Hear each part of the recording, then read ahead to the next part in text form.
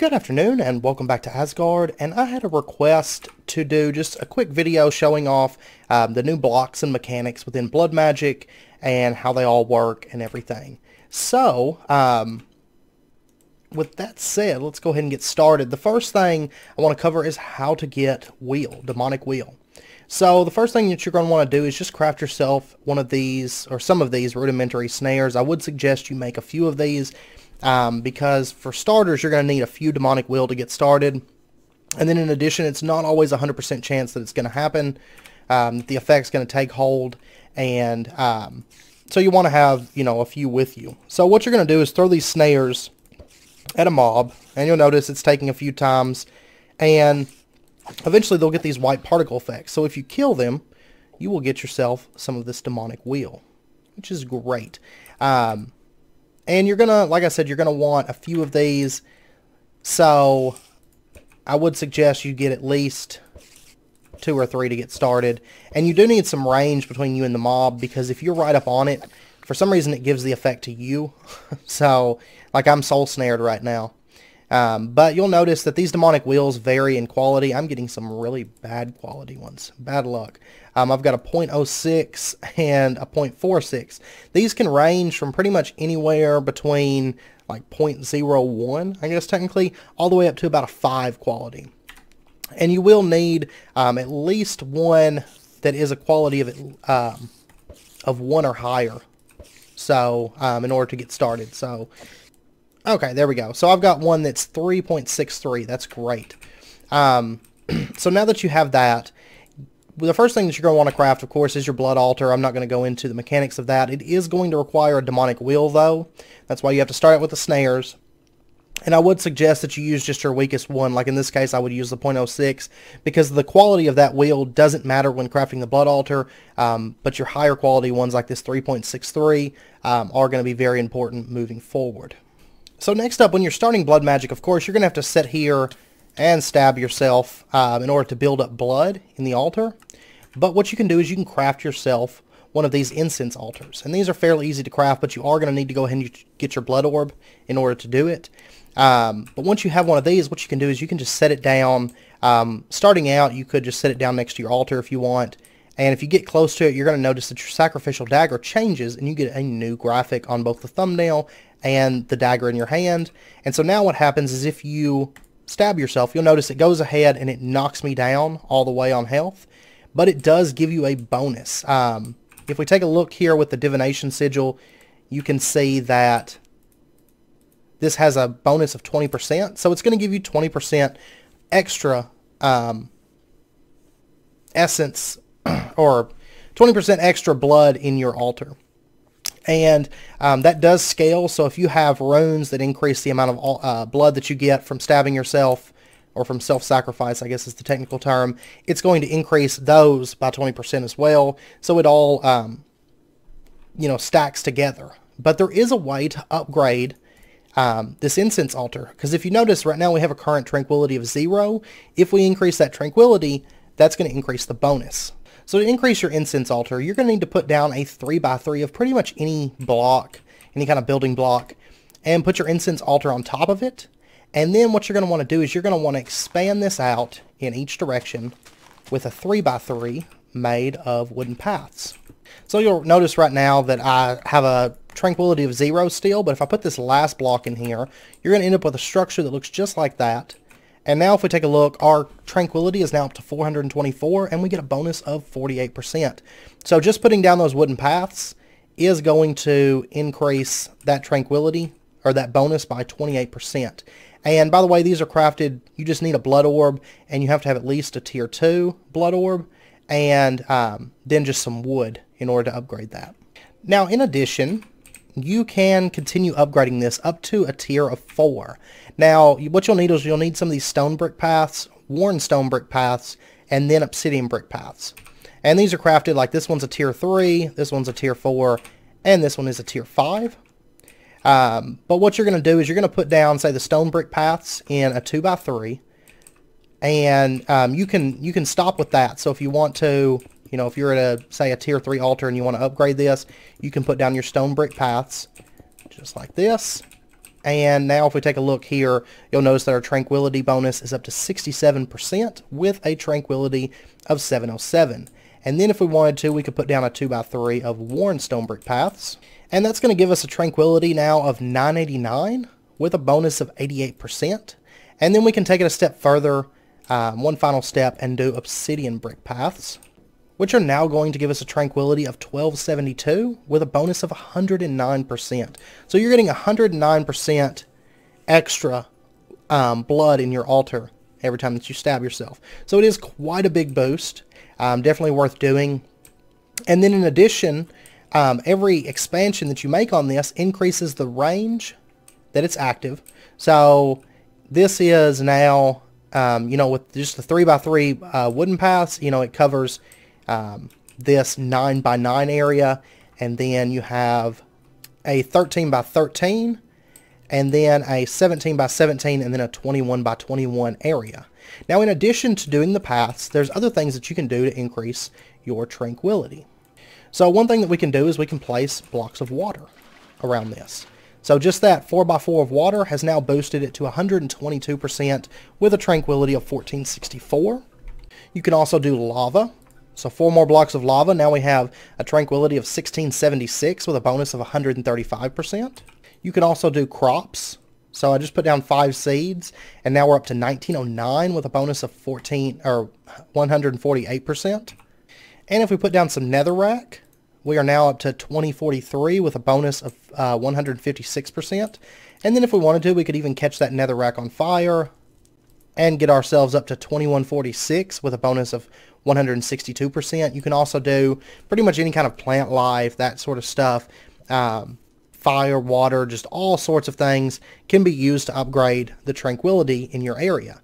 Now keep in mind that if you were to say just fill all of this up with water, you are going to get diminished returns.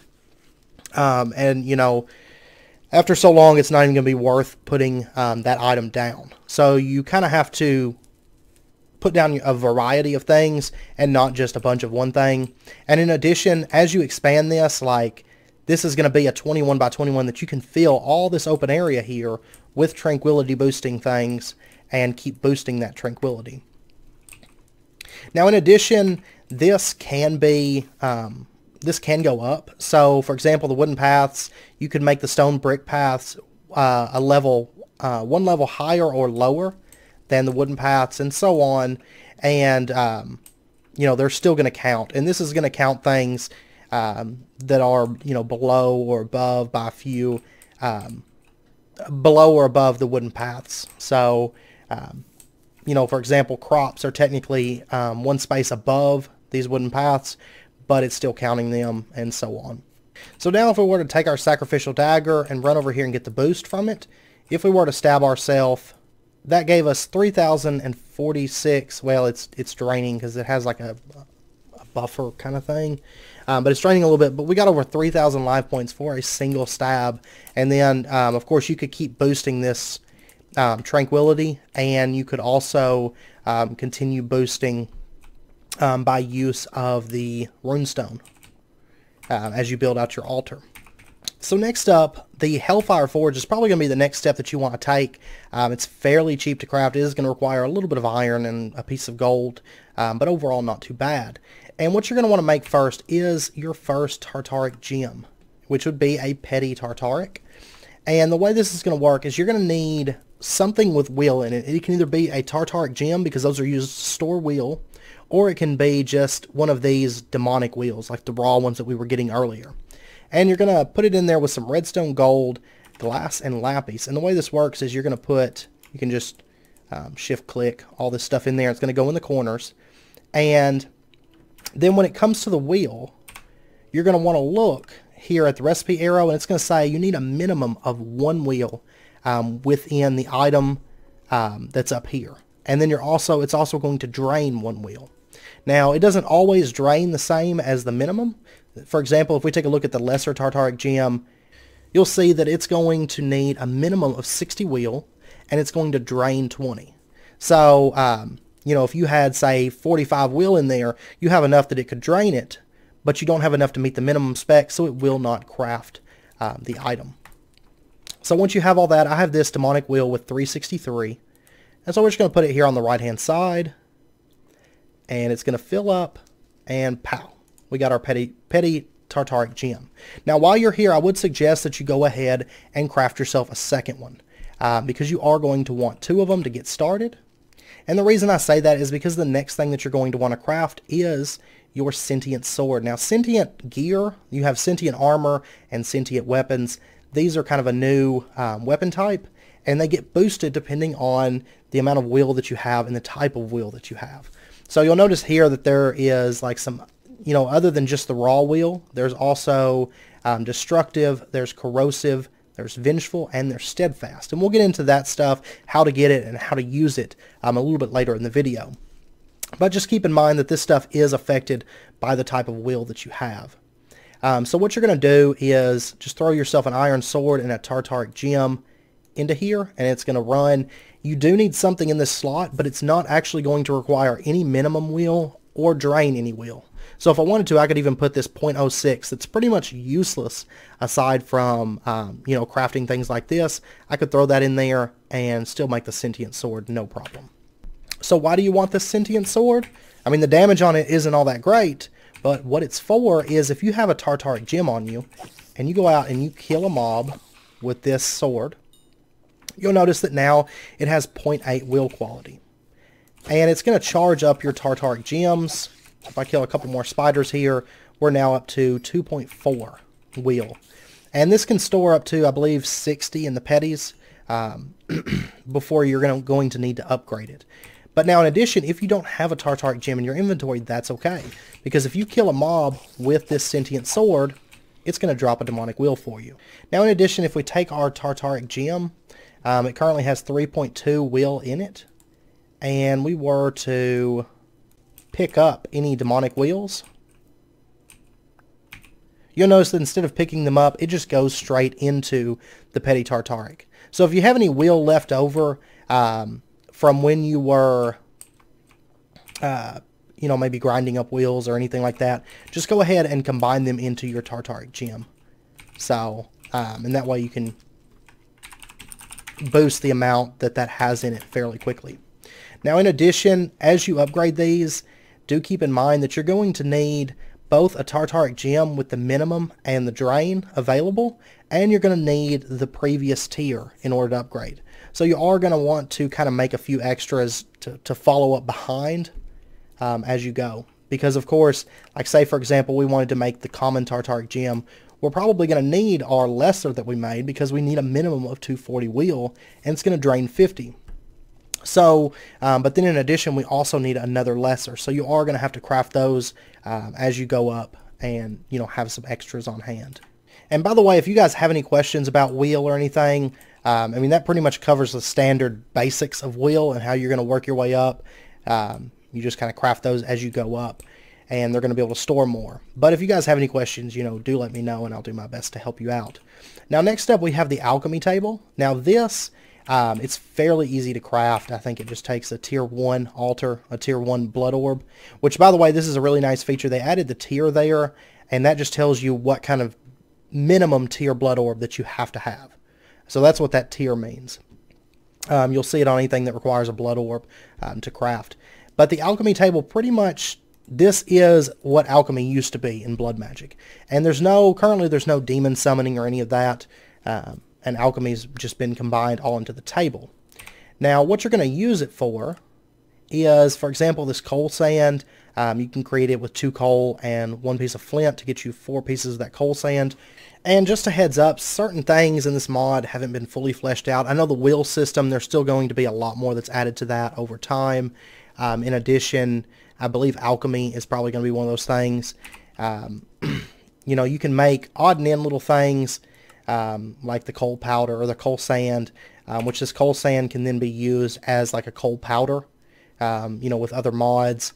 And then you can use it to make like the explosive powder and the saltpeter and the basic cutting fluid and stuff. I'm not going to get too much into that. Basically, you can create gunpowder and little things like that with the alchemy. There's nothing too in-depth that I know of that you need for like mod progression or anything like that within the alchemy station. And one other thing that you can do with the alchemy table is you can create flasks. So for example, if you make one of these potion flasks, which are fairly easy to craft, they just require a water bottle, nether wart, redstone, and glowstone to get you a flask. And then you can combine them with different things like gas tier is going to get you regeneration. A gas tier and a lengthening catalyst is going to get you regeneration for 1 minute, and so on. You can get regeneration 2 with a power catalyst. You know, for those of you that have done the blood magic, which I'm assuming with this video that you guys are familiar with blood magic, this is just an update video. But the catalysts and stuff are still there, but you're not forced to do alchemy for progression at the moment. So now next up we have some miscellaneous items that are added within the mod before we move into any more of the advanced mechanics. First off, we have this Tome of Peridia. Oh my gosh, all this rain. And basically what this does is, let's say for example, alright, so I pop some XP and I'm now level 56. So what I can do is I can shift right click and it will take a level at a time from me. And so I've taken all of my XP, and you'll notice that I have 7,336 XP in there, and I'm level 56. Now if I want to get that XP back out, I can just right click and get a level at a time with this book. And this book, by the way, is crafted with just a couple imbued slates, an enchanted book, a block of lapis. You need a tier 3 blood orb, and then some golden string to get that. Now in addition, there is this Inspectoris Scandalum, and this may have been around, but I don't recall this book. But basically you just throw a book in a tier 1 altar to get this, and what you're going to do is you're going to shift right click the air, and you can see it says set to tier 1, 2, 3, 4, 5, 6. So let's say we want to set it to a tier 5 and right click our blood altar, or shift right click, sorry. And it's going to plot out the area that it requires, show you what you need. These stone bricks here, of course, can be replaced with any block. And it's going to also show you the runes that you need. In addition to that, of course, they're under the ground, but that's how that works.